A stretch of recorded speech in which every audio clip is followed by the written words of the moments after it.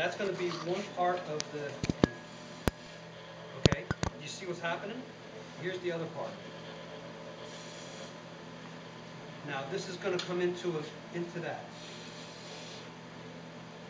That's it, done. Now the hard part is, how do I turn that with this giant?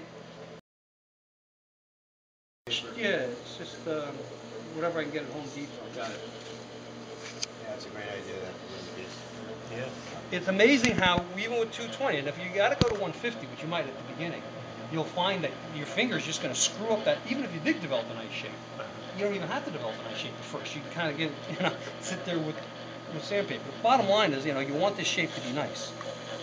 So whatever it takes to get it.